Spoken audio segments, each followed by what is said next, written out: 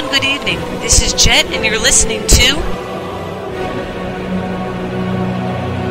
Metal Magdalene. Good evening, everybody, and welcome to the Metal Magdalene with Jet right here on Metal Messiah Radio. Tonight, I have a special guest with us back on the show, Erik Rutan of Hate Eternal. Welcome back, Erik. Yeah, it's good to talk to you. How you doing? I'm doing great. That's much appreciated. So, hey, Erik. Special in many ways. Oh, yeah. Some good, some not good. I'll take it. Erik, last time we had you on the show was way back in 2011 with the release of Phoenix Amongst the Ashes. Geez. Yeah, I know. Time flies when you're having fun, huh? What the hell I've been doing for the last 4 years? That's what my question is. What the hell have you been up to the past 4 years? A lot. But, it's producing and recording a lot of bands and, touring the world many times and enjoying the fruits of the labor, I guess. I work a lot, but, when you enjoy what you do, like I do, I get to work with bands I love and admire and respect, and I get to play music that I've worked hard on, and then, obviously I worked really hard on Hate Eternal for 18 years now, and my career for a quarter of a century at this point, and I just like to keep busy, I don't know any other way, actually. It's just, I'm so used to just working constantly, but the thing is when you're, everything I do is like this creation, I get to work with this year, last year, all the bands that I get to record their albums, and when they're done, I frame that vinyl or what poster on the wall, and I walk in the studio and I see it, and it's like, it's a moment in time that I just recall, and the accomplishments involved with those things, it's just, you just can't put a price tag on it. So at least you've been pretty happy over these 4 years since last we talked. Working hard, just always trying to get better at my craft, and, I do better records, better tours, be better in everything I do. It's always like the focus of my life and career is just trying to advance and be a better person, better producer, better musician, better everything. And always looking towards the future to try to improve everything I'm doing, I guess.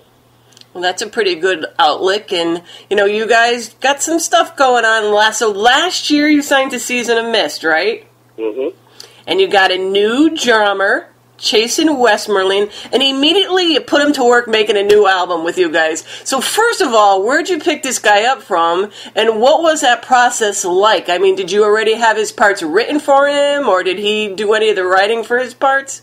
Well, when we found Jason through Ian and Anton at Sick Drummer magazine, great friends of mine.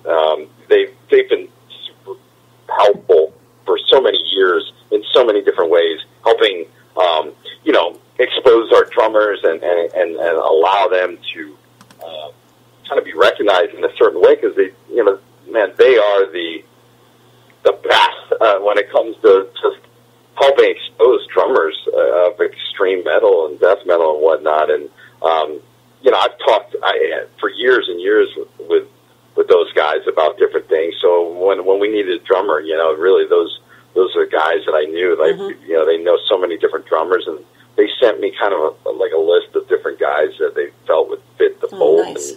And we had seen a video of Jason playing, and I thought, wow, what a talent! Obviously a very talented drummer, and he was playing a different style of music, but I could tell he was obviously a really gifted drummer, and plays like an animal. He's a monster on the kid, and then a fantastic job. And said, okay, let's fly him down. He flew down for a week and tried out. By the end of the week, we knew he'd be the guy to do the record. And by the time he had got in, me and JJ we had the songs all written already, but we did work with him on some of the parts, and especially on the instrumental, to give him some kind of freedom in the creative aspect of coming up with some things. And not really, I always like to work as a unit as much as possible as a band, and get everyone's ideas. Like me and JJ, we co-wrote 7 of the 10 songs on the album. We really worked hard as but it had been so long since we had done the last record. We already kind of had a majority of this stuff done, and we just kind of gave it to Chase, and he with a click track and scratch guitar, and he worked on it for like a month or two, and then he came back for a month, and we practiced every day, did pre-production recordings, and worked together on different drum beats and ideas, and we had a lot of it kind of mapped down already, but we certainly were open to his ideas and worked with him, and then when he was ready, we just started tracking, and voila. And the finished product is great, so we're going to talk a little bit more about the new album, Infernus, out now on Season of Mist Records. Now, before we even dive into the album too much, we have to see the cover first. And the cover of this album is like a beautiful oil painting. Tell us a little bit about the artist and what the cover depicts. Well, Larry, we had reached out to him. We're going to go a different path. We've worked with Paul Romano for 3 albums and a DVD. He's an amazing artist, a great friend, and he did a fantastic job. And we had just decided to go, and try a different direction. But Larry and I had seen this band, Psy, and they had this cover that I just thought was incredible.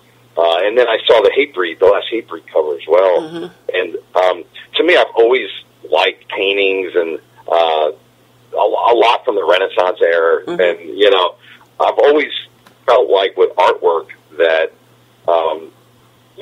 as a kid, I remember being a kid and going to the store and, buying Iron Maiden and look at these covers and saying, oh, this is freaking fantastic. Mm-hmm. But, like, artwork, I always wanted the artwork to be a reflection of the music and the inspiration behind it and put a visual to the kind of sonic landscape that exists within our music. And I've always felt like that was very important. I always wanted to do things a little bit, everything I do is off kilter. It's a little, different. And then I've always wanted different artistic impressions, when it comes to our covers. And Laren, after many talks with him and kind of sending him pre-production recordings and sending him lyrics and things of that nature, telling him kind of artists that I liked from the past and things like that, I really, from that point, left it in his hands to conceptualize it, because I always feel like with artists, I like to give them a background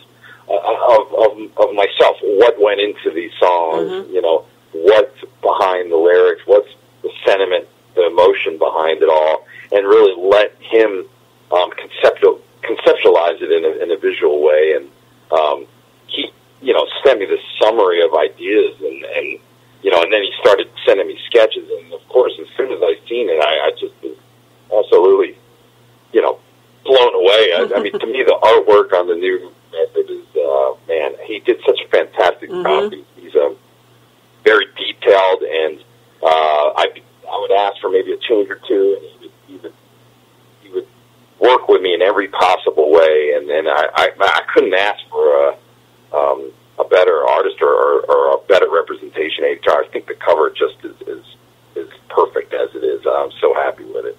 It's very biblical, epic, like you said, very Renaissance looking, and it's a work of art. It is, and he worked for months on it. And, I believe it. Put a lot of work and effort into that, and pretty much when he sent me the final version, I said, well, damn well you're going to get a phone call in a few more years, because you do work like that. You're gonna, it's just like, wow. I'm still, I was just doing an interview today, and they were talking about the cover, and I was looking at the box set that they made, Season of Mist, who's done a fantastic job with the record and a fantastic job with promoting it and all the different versions of the record that we have. And I was just looking at the box set that they made for us, and the artwork wraps the whole box, and it just looks unreal. It's still, it's been months I've had the cover, obviously, but it still amazes me the amount of detail in there. All the art in it. And you know what? I wanted to ask you, Eric. Okay, so what's it like for your band, right, Hate Eternal, to record with you? Are they excited, or do they cringe when they enter the studio and you're in the band mode and producer mode? Man, I'll tell you, it's a hard world in here during the Hate Eternal records. For myself, only because I just, man, I drive myself crazy. So, you know, I'm sure I drive everyone else nuts. You know, it's a great experience. I think they would probably say in the sense that, man, I lock out like 3 months of studio time so we can do pre-production and really gel as a unit, as a band. We'll practice during the day, and we'll do like recordings at night, like demo recordings, and then kind of go through the motion of recording everything before we ever once record the actual album. And that's something I've been doing for the last 3 records, and you know, it's a great experience.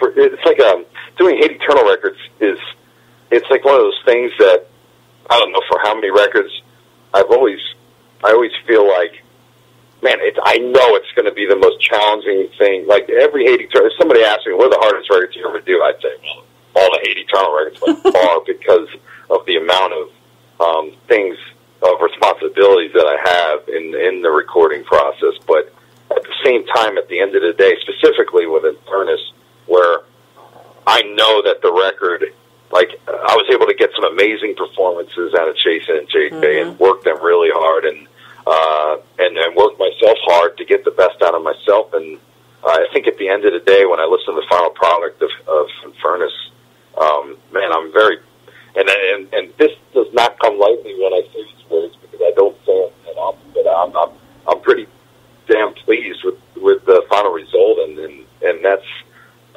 coming from a self-proclaimed perfectionist that's always hard on everything I do.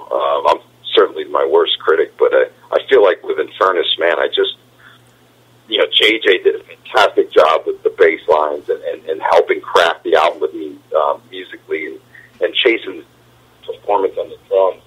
I was really able to capture kind of the magic that he has as a drummer and get real killer, organic, you know, performances and tones, and that's something rare in metal these days. And I think every one of us is very proud with the final outcome. Well, so tell us a little bit about the album itself, like you were saying, as far as lyrical content and what went into it and that kind of thing.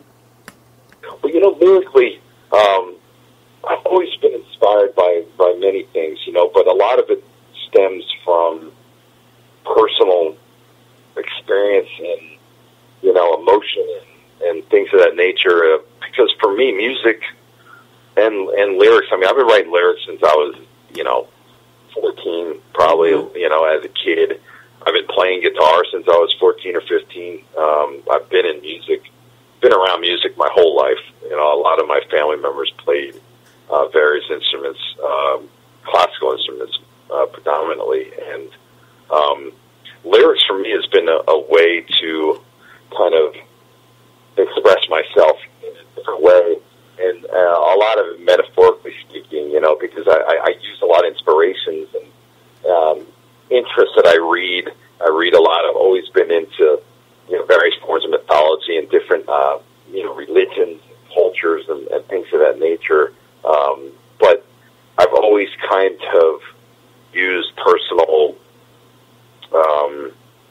events and things that have happened in my life to really kind of culminate the lyrical approach. And I like to write lyrics so people have to really think and read between the lines, so it's not so obvious. And you know, some of these songs, like lyrically speaking, they're inspired by, you know, I think some traumatic events have happened in my life that have really, through music, has helped me kind of cope and deal with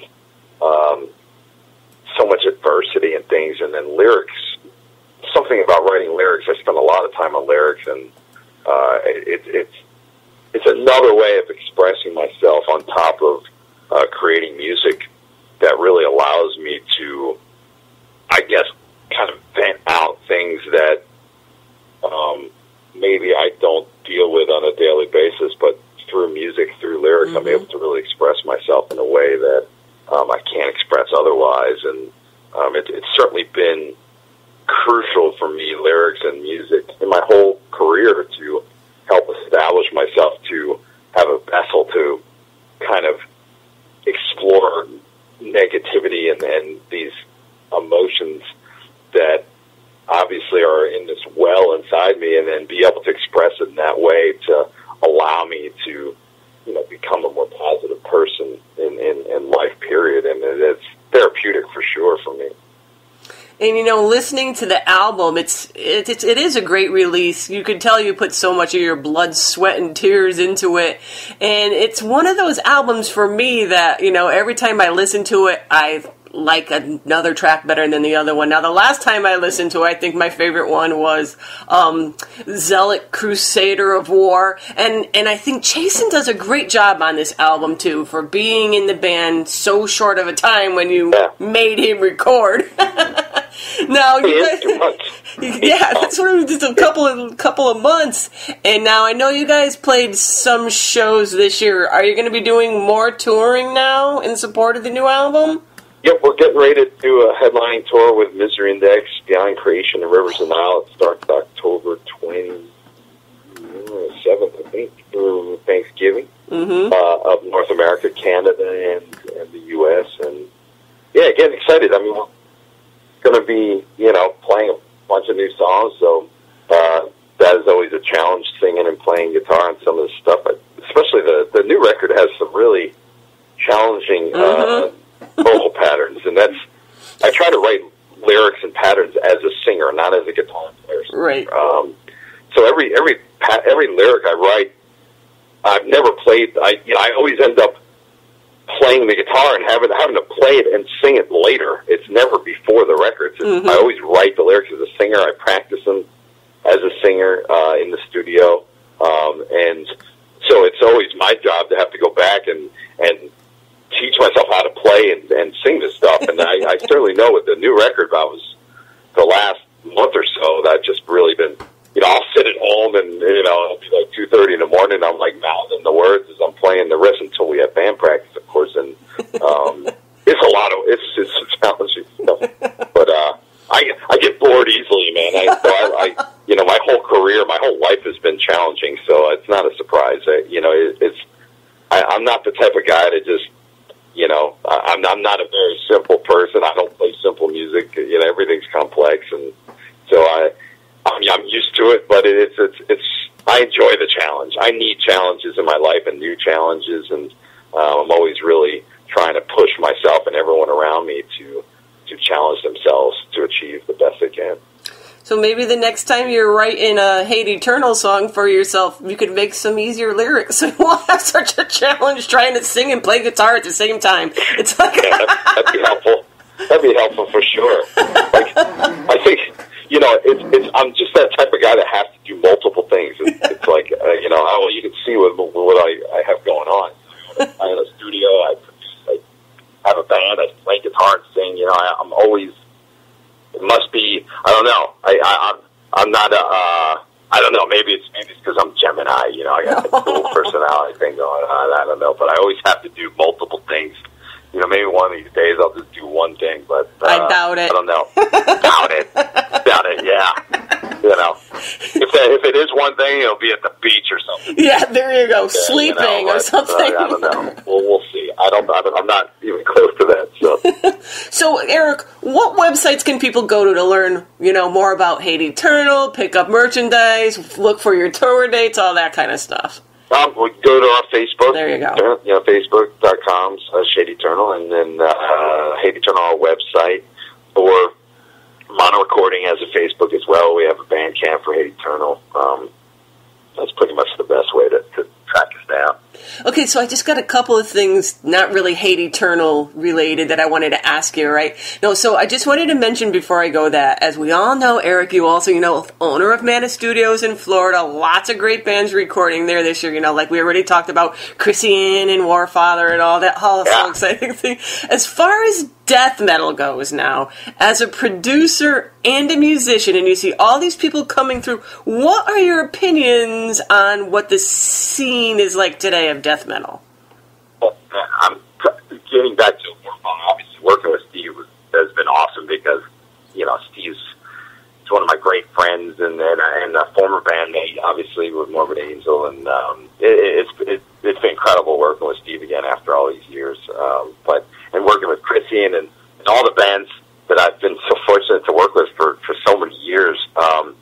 I mean, to me, the one thing about mono recording in me is that I tend to get bands, and obviously, you know, not just death metal, lots of different bands over the years, but I get bands that want to achieve something unique. They want their record to stand on its own merit with a unique stance, so they want it to sound different, unique, and people that come here, they know, like Goat Horror, you know, this is a band I've worked with for 4 albums, man. The Goat Horror is like one of my not only favorite bands on the planet, but some of my favorite people on the planet, and some of my, you know, best friends are family to me, and I've always been so honored to work with them.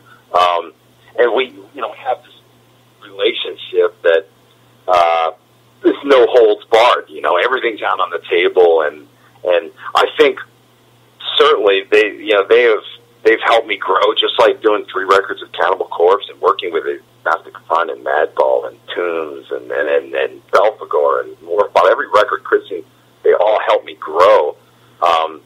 And I think people know that, you know, the kind of the word is out of them, I guess, about what it's like working with me is that I'm going to work you hard. I'm going to do everything I can to get the best out of you. And because of that, I only get bands in here with in my opinion, with a tremendous integrity of their craft, and they want to get the best. They want me to work them hard to get the best out of them, to get the best performances and the best vibe for the record. So, you know, to me, constantly I'm reminded of how awesome it is to, you know, to be involved in death metal for all these years and be able to work with these incredible bands that are still going strong, and we have a lot of new bands coming out as well, and I've been fortunate to work with younger bands like Rivers of Nile and Black Fast, and then I work with obviously legendary bands like, you know, Cannibal and Goat Horror and Belphegor and whatnot, and to me, I'm always surrounded by just amazing musicians and amazing people, so I always say, man, I think it's going strong, and I'm proud to be a part of it. And one more quick question that you can answer with no comment if you want. What are your thoughts? Well, let me ask the question first, goddammit. Sorry, I'm from Jersey. I'm a white. Yeah, I know how you Jersey people are. Yeah, it's true. What are your thoughts on Morbid Angel now? You know, the same as I've always thought about Morbid Angel. You know, Morbid Angel to me has always, in my opinion, of course, you know, Morbid Angel has always been one of the best death metal bands of all time. You know, to me, they were. Well, I always go back to Altars of Madness. You know, in '89, I was in high school and I heard that record, and to me, it was like light years ahead of anything else that was out at the time. And to me, Trey is one of the innovators of death metal. He's an amazing guy, incredible musician. I was fortunate and, you know, honored to be a part of the band for many years, and recorded 3 albums and toured for 4, and I learned so much from Trey and David and Pete and Steve, and got to have Jared play with Morbid Angel for a while there. You know, my friend and bandmate. You know, and some of the most amazing moments and times in my life and career I've spent with Morbid Angel, and man, I will always look upon Morbid Angel as just being the best and being one of the most important bands in our genre, and certainly I don't think anything will ever change how I feel about Morbid Angel or waver. And I mean, I was fortunate. I got to play with David and Morbid Angel, with Trey and Pete. I got to play with Steve, Trey and Pete, and I got to play with Jared, Trey and Pete. And to me, what can I complain about? I got the best of all worlds, and I know that you know, Steve being back in the band and working with Trey, that they're working really hard on crafting a new record, and I really look forward to hopefully touring with Morbid Angel with Hate Eternal. That'd be nice. And certainly hope to hear a new Morbid Angel record next year. And I always tell Steve and Trey, you know, all the time, man, you know, I'm always going to be here for them to help them in any way I can. You know, I owe a lot to Morbid Angel, and I certainly will always be loyal to Morbid Angel. All right, well, I'm going to let you get going now after I talked your forever. Actually, you talked mine off, but that's besides the point. Well, thank you so much for the interview. Well, I was really nice catching up with you. Yeah, I was going to thank you for coming on the show and to remind everybody that Infernus is out now on Season of Mist Records. And gosh, best of success for you on all of this shit you got going on there. And good luck on the tour and everything coming up. Thank you so much. Pleasure talking with you.